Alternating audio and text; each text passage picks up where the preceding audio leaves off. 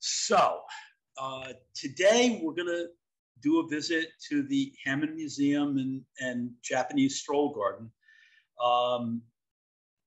This museum is a little gem that's tucked away in the northeast corner of Westchester. Many of you may have heard of it. I don't know how many of you have gone, but it's definitely worth a visit. The grounds are really wonderful. There's 7 acres and a beautiful stroll garden that they are in the process of renovating and working more on, but right now it's quite beautiful. So it's definitely worth a visit. The museum is dedicated to contemporary art exhibitions and the interaction of Eastern and Western traditional art forms.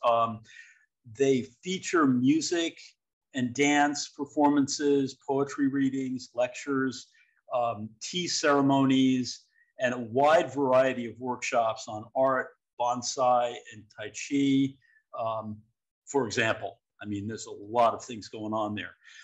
There is also tomorrow the 55th annual moon viewing concert and dinner.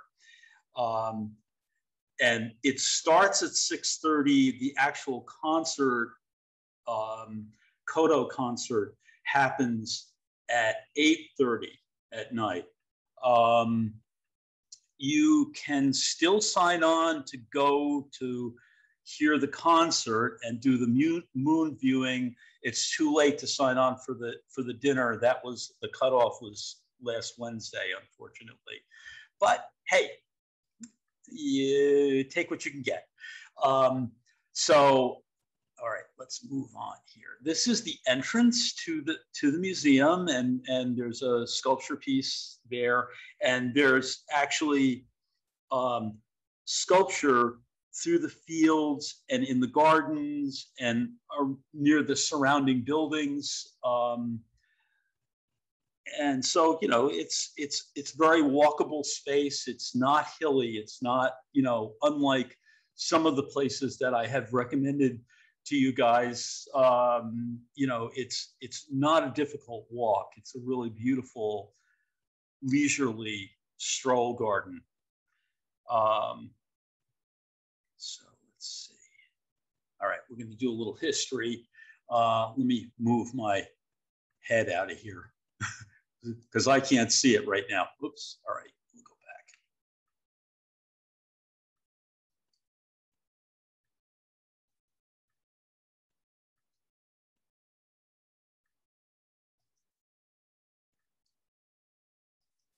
Sorry about that. Okay.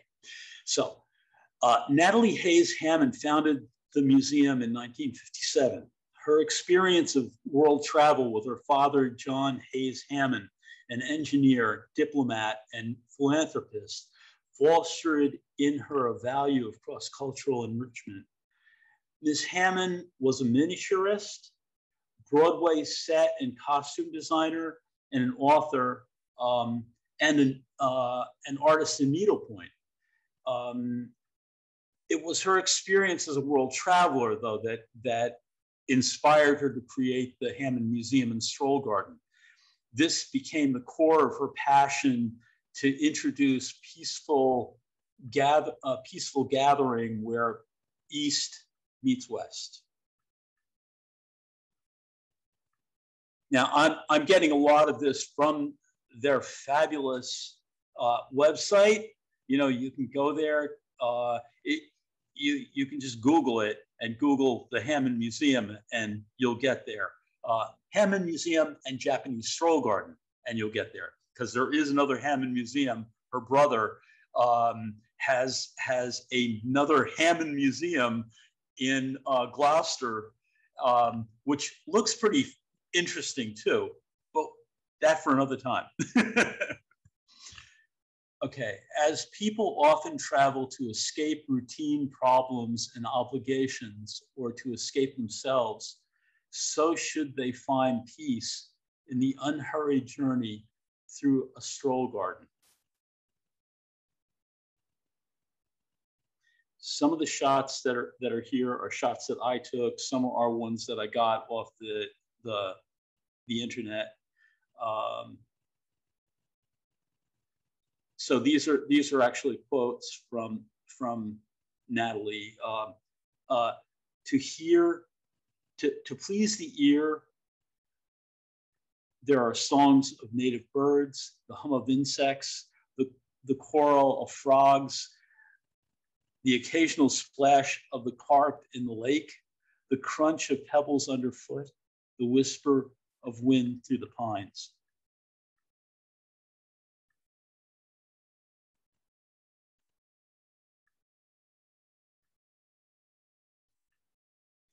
The way of the garden. A stroll garden does not reveal itself all at once. Rather, paths are meant to lead from a view of the pond to a view of the distant landscape.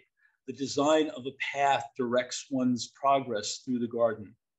Large stepping stones slow the walk, encourage contemplation of the view, while row after row of smaller, more uniform stones create a feeling of excitement or anticipation for the approaching feature.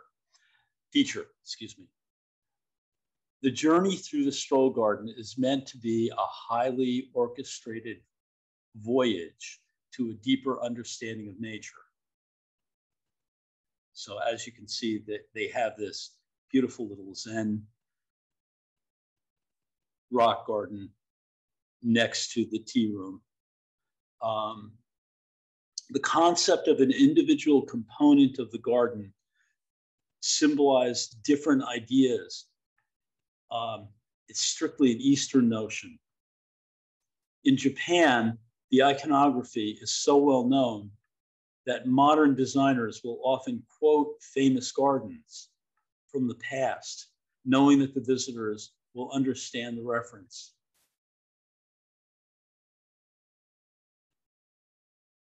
So we're plugging into a very deep tradition here and getting just a glimpse of the surface of what this is about. But it's beautiful. One of the things about this is it is an integration of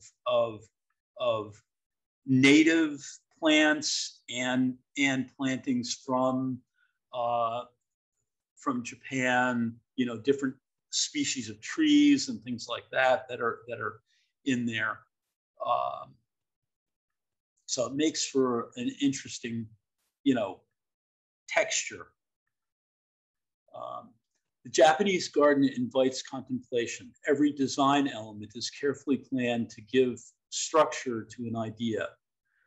The rocks, sand, water, and plants create a microcosmic universe in which the whole is more than the sum of its parts. So, you know, every turn there are these little areas, little niches, and you never know when you're going to come upon these things. So it's subtle but surprising at the same time.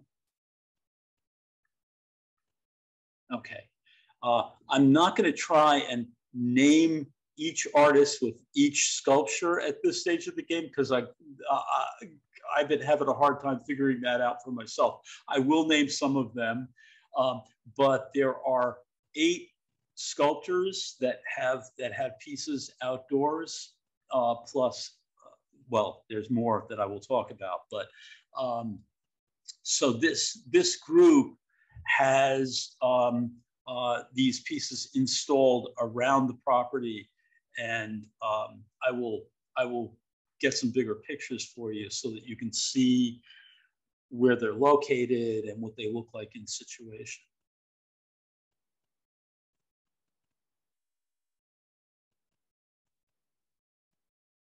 So the platform that the Buddha is over, those leaves are painted in there. So it's almost like you're looking into a pool, you know, like those leaves are floating. It's very interesting.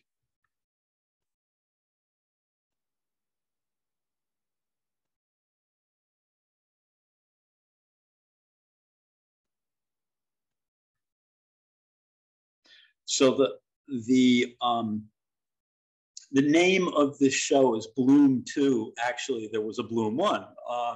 So this is a new installation that's been in since, I believe, since early in the summer.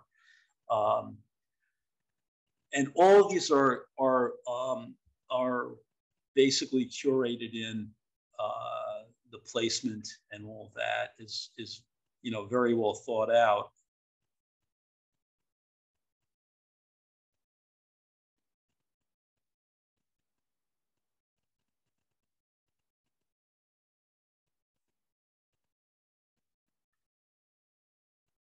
Okay. Now, this is an installation set of pieces that are throughout the grounds, and you kind of have to search for them. C.C. Cole McIntyre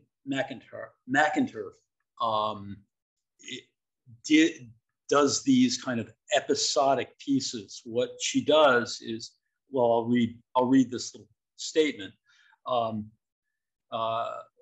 Quiet, not obedient, subtle, and not. These minimally impacted natural forms are metaphors for human feeling and life. Usually installed, documented, and then dismantled for use in eventual photographic artist book. On the Hammond grounds, these materials from nature can be viewed while left to wear away back to where they came from. So you can see this over in the tree on the right. There's actually a set of hides that are hung in that pine tree.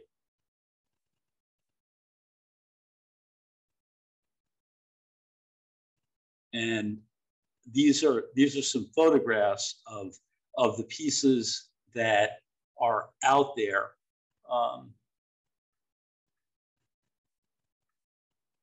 You may have you have many enlightened qualities during that timeless moment of creating anything, not only art. And those qualities are far more valuable than the product you create. And then we got another quote here from Meredith Monk. Silence is part of the song. So basically, these she's one of my favorite performance artists. I had to throw her in there too. These pieces are about, they're about pulling together, they're stitching together the natural forms. They basically, the decomposition is part of the piece. And so they're placed throughout the grounds, and you may or may not notice them because they're so much a part of the landscape. Okay, and there are two more here.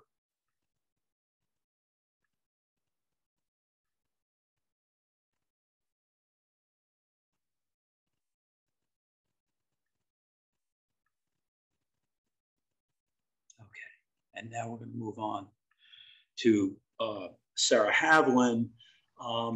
Now, this is an artist that I've known her work for a long time, close to 30 years actually. And her work has evolved. I love the new things that she's up to with these. She's been doing this wire mesh stuff for quite a while, but there's something really fresh and open about what she's up to now, because she's starting to integrate paper into the wire pieces and bring in color and things like that. Though Sarah Haviland's wire and paper sculptures are inspired by her recent Fulbright Scholar Award to Taiwan to research the bird myth, she's been exploring this as a global theme for many years. Okay. All right. I just want to mention, sure. I went with you to see this museum in Strolling Gardens, and we were so taken with the fact that you just take a walk and you all of a sudden come upon something. It was so exciting that way, because you never know what you were going to see. It just appeared. And it was very well integrated into the landscape. We really enjoyed it. Yeah. I just want to mention that for everyone. So you really have to sort of pay attention, and you have to walk. Yeah. The sculpture is very well integrated into it, and the garden itself has that aspect to it. That's one of the things about, from my brief understanding of Japanese stroll gardens, that's one of the aspects that they bring to it, which is these little unexpected vignettes, these things that you stumble into, very small, intimate areas, and then larger, vistas and views. So Sarah's pieces are basically dealing with kind of what the global, there's sort of a global theme of the Birdman, of the Bird Woman, of the metamorphosis and flight. So she's exploring that, and here are some of her pieces that are inside in the gallery. Now, Bibiana Huang Mateus is the curator of all of these, and I hope I didn't massacre her name. Is the curator of all these shows. She does a fabulous job at flowing from very different artists throughout the shows. On the right, I've got an insert of Sarah is going to be doing a workshop, becoming a bird, creating small environmental sculptures. So I'm gonna say more about that toward the end of the talk, but you can see now what I was talking about the integration of paper into her wire pieces. There's just a really wonderful, fresh, kind of ephemeral quality to having the paper mixed in with the wire and more structured kind of matrix that holds these things.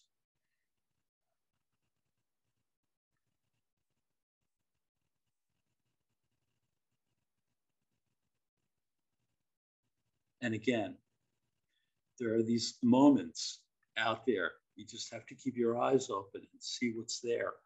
Different kinds of textures, the layering.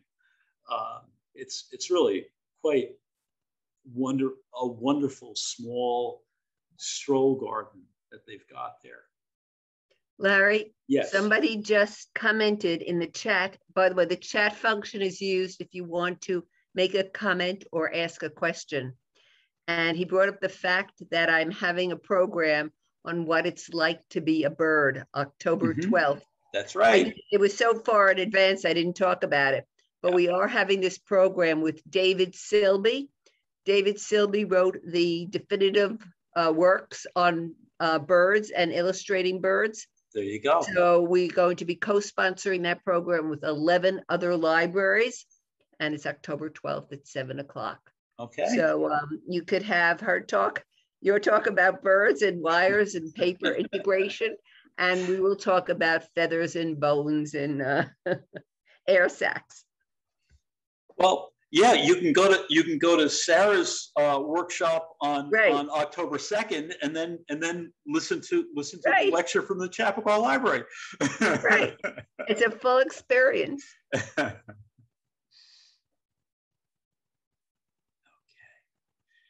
Now there's a much larger gallery, and there's a group exhibit in there.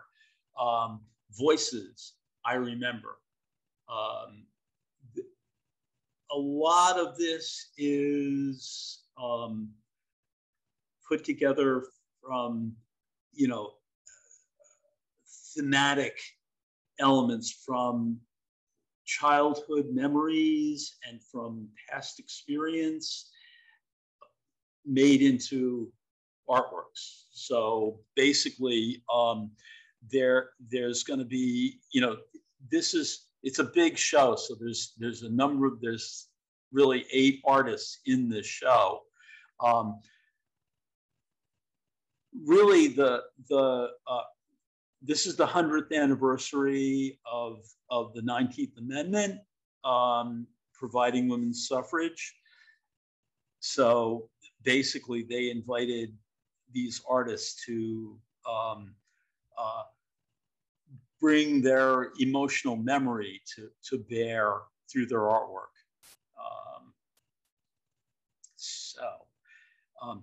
This piece that's behind is a drawing by Georgianne Gowan, and we're gonna move here.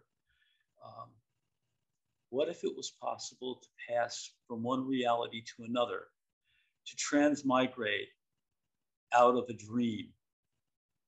What if voices could be heard from a distant place through the collection, the recollection of everyday objects?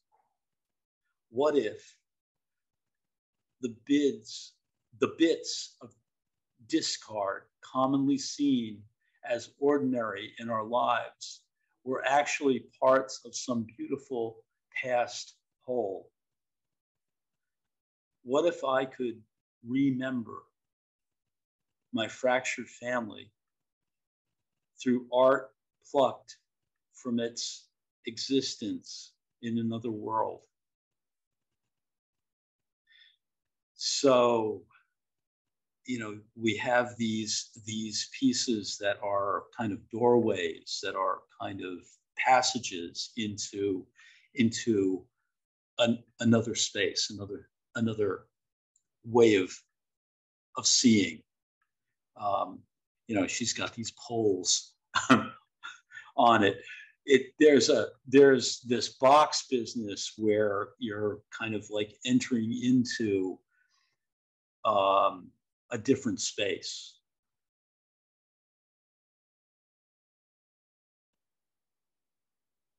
She has a number of pieces in the show, so I'm not doing everything that everybody's got in the show. It's definitely worth going to see. Okay. And Mimi Graminsky, an homage to her child self, Graminsky returns to first loves, dresses and drawing. During her childhood, she discovered the joy of making something with her hands, creating something where nothing was before. Slowly, leftover scraps of wool, fake fur, trim from family friends who worked in the garment district came to life as distinctively shaped doll clothes. They were inspired by everyday, inexpensive cotton house dresses that her mother wore, outfits her older sisters made, a skirt with matching green plaid cape and big orange sweater. Vivid memories still circulate of the grass green, red, and pink dotted Swiss dress made by a cousin visiting from Sicily. So you can begin to see these layers of memory, the layers of feeling, the layers of association in these pieces, and kind of there's a joy to this. It's Emerson wrote a wonderful essay on memory and how it's alive, it's present, it actually informs our present, how we see our present life. And we look back at these memories and see them from different points of view constantly.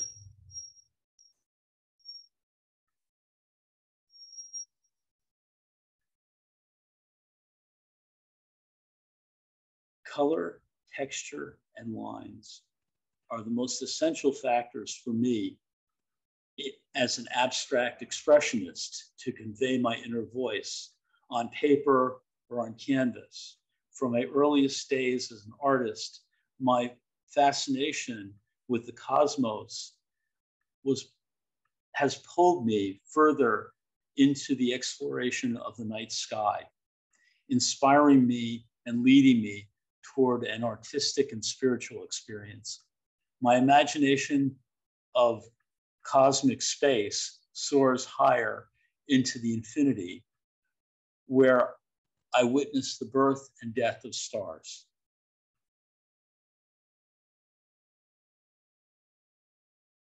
So as I said, I'm giving you a limited taste of what these artists do. There's at least a dozen of these in the show. It may be more than that. I can't remember right now off the top of my head, but they're really beautiful, textured, layered pieces, well painted. And again, you see the intercultural exchange that is in this. These women are from very different backgrounds. Okay, so these paintings are a series of portraits of my mother. They were painted over a 6-month period of time around the time she passed away in 2011. My painting of this series was a process as life and death is process. Painting is a way of tapping into memories in a visceral way. The time lapse involved was part of the healing process. The circular nature of memories come into play here, in that my mother visited the Hammond Museum and Japanese Stroll Garden when she came to visit us from Wales.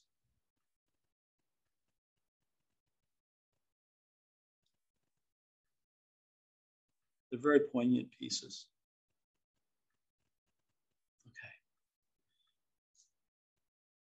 Okay. Okay.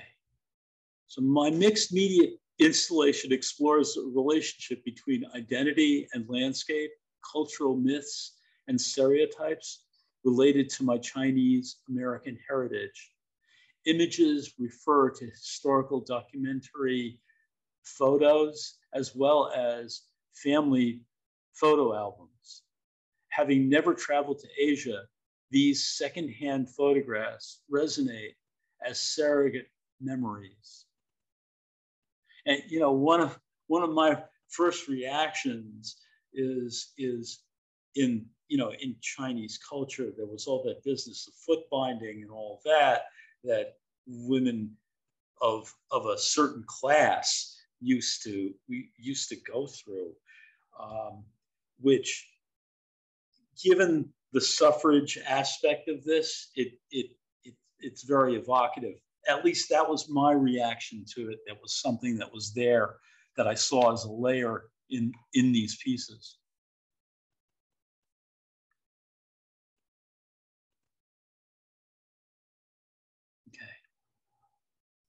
how I learned to say goodbye. So, I mean, any of you who've ever had a dog, you get where this is coming from. You know, that loss takes a lot of time, and you know, there's a bittersweet aspect to that. So there's an element of the fantastic, of the surreal in many of these pieces. There's that kind of play of dream, of the subconscious, of memory as a kind of foggy, drifting, ephemeral thing. Okay. So this series was basically painted from photographs from Eleni's childhood, from a photo that she found that her mother had taken of them by the sea in France. So, you know, there's that whole element of aspects of self, of different ways of seeing this same image. There's also this business of her relationship to nature, and the whole idea of holding the bird, of it's kind of a Franciscan thing, your relationship to nature.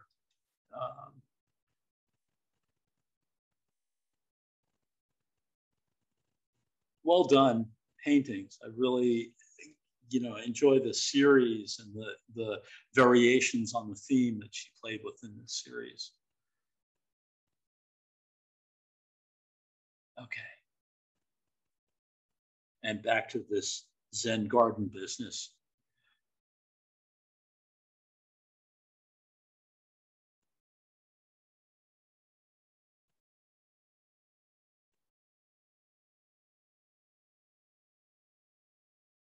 Okay. Broad powers. Okay, this is another exhibition that is in the show. It's by three artists whose work I know well.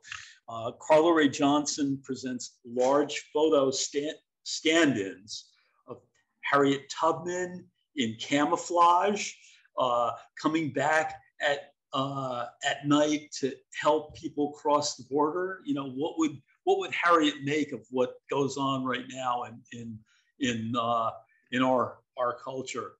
So basically, Carla Rae made these wonderful, crazy stand-up pieces that you can stick your face in and take a shot of yourself as Harriet Tubman, bringing over the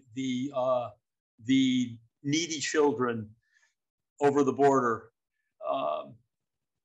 Or you can have your picture taken as Frida Kahlo returning to give painting lessons to the indigenous Americans in the Southwest.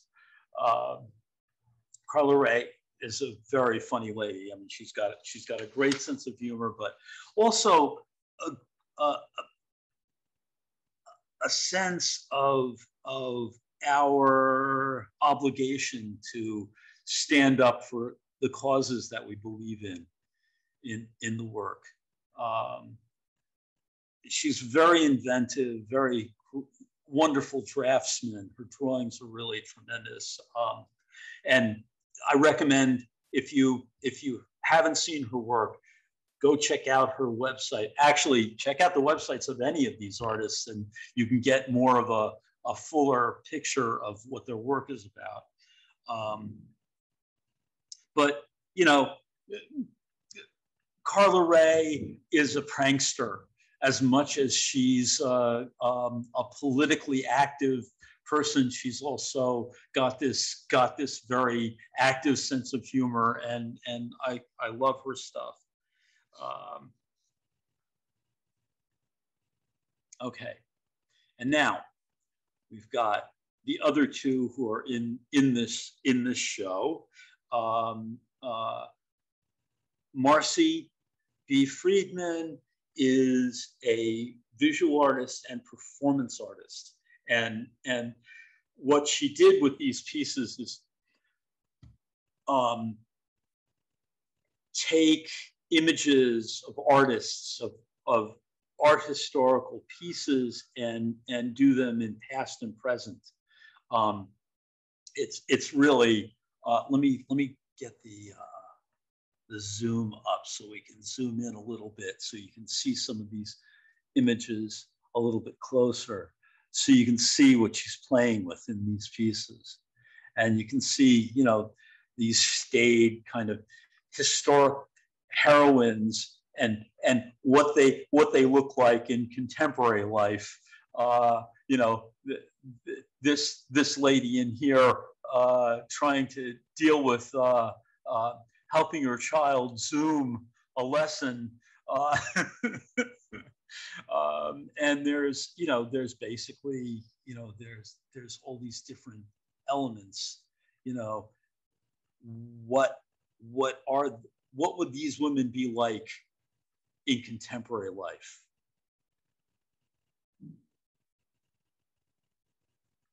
Okay, and now I'm gonna move over to Mary McFerrin's work, and this is her homage to suffrage. And she actually is going to be giving a lecture tomorrow at 1 o'clock at the Hammond Museum on this piece, and talk about the research that she did on all the sayings and the characters that are in it, and the mythology behind it, and all of that. Very interesting.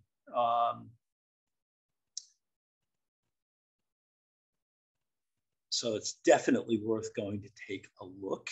And if you're of a mind, go to the museum tomorrow. Let's see, I'm gonna go. There we go. You're cordially invited to an art talk and guided tour on suffragists. A wall collage is part of the Broad Powers at the Hayes Gallery at the Hammond Museum. So basically, she'll be there talking about the symbolism and talking more about the quotes.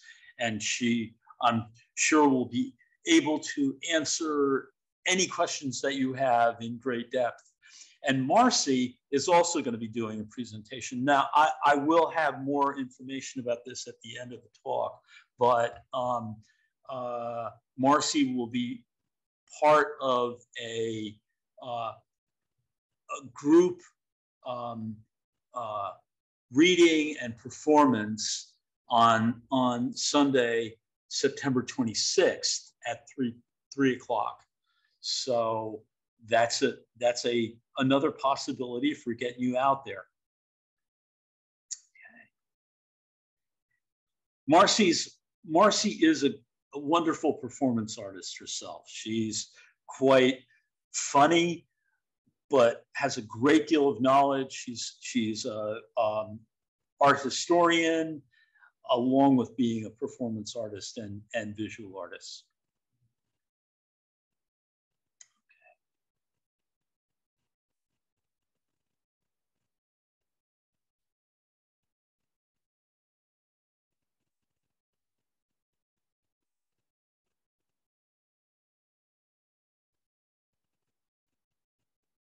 So the Hammond Museum features these tea ceremonies. And in actuality, there's a whole series of YouTube videos that they've been doing since, I believe it was last May, but I could be wrong about that date. But they've done a whole series about the symbolism and about the different elements of the tea ceremony. I know very little about this, but if you're interested, I'm sure that you can tune in on YouTube and find the Hammond Museum tea ceremonies that they have posted there.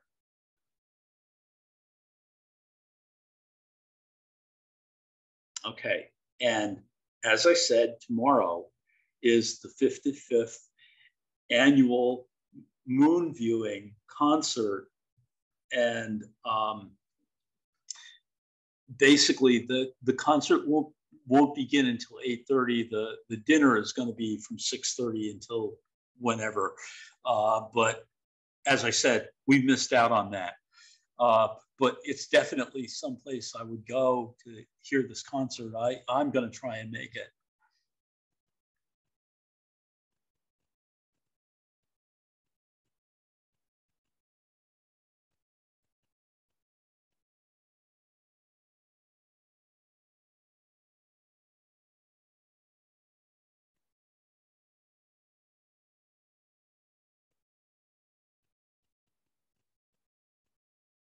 So the Hammond Museum in Stroll Garden is at, basically you can just plug the address into your phone and get yourself there, because it's a little bit out of the way.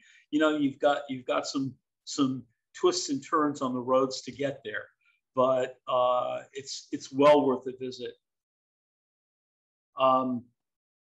It's free, open to the public. Although I'm going to retract that. The concert tomorrow is $25, and you need to kind of sign on for that. But visiting the museum is free.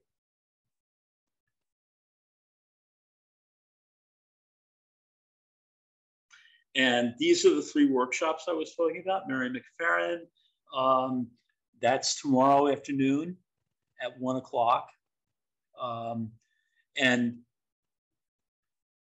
all of this is on their website, so you can go there and go to the events area, and you'll get the in-depth skinny on all these things. So that about does it for our visit for today. Hope you enjoyed it. If you have any questions, feel free to ask. No, there's no questions, but okay. Thank you, Larry. That was very comprehensive because I was there. Yeah. And I had forgotten a lot of these places. It is very interesting. So thank you all for coming. I hope you go to our website, and which is chappaqua.library.org, to see all the other offerings of programs that we have at the library, virtual programs. Nothing is the